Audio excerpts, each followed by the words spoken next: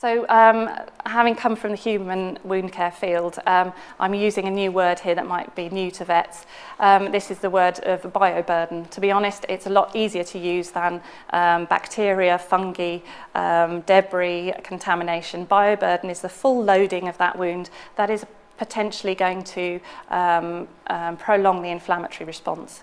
So as you can see in this picture of this cat that we've seen earlier, you've got a necrotic wound at the top. We need to reduce the bioburden to optimize the inflammatory response and get that inflammatory response to finish as early as we possibly can, so that granulation tissue can start to fill in the base of the wound and we can progress that wound towards a healed state.